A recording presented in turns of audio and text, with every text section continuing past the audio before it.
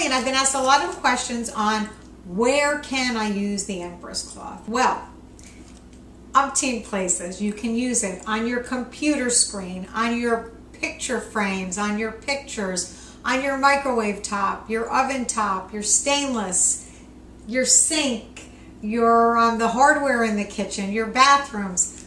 Great for mirrors, great for glass. I've had people with glass tables tell me, oh, thank God I found this cloth because it has just saved me when I clean my glass table.